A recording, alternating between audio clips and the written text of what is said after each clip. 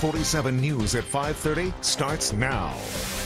Lansing is losing more than 100 jobs. It's our lead story. Thanks for joining us, everyone. I'm AJ Hilton.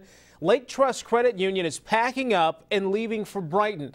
The credit union's corporate jobs are currently split in 3 cities, and it says moving all those jobs to the Brighton area is the most central place for employees. 160 people who work at the downtown Lansing facility will be moved to the $30 million building, which should open in mid-2015. Lake Trust says there won't be any layoffs as a result of the move. We see it as a job gain. We're building a facility that will sustain the growth of our organization for the next 15, 20, 30 years and expect to be an engine in job growth in the state.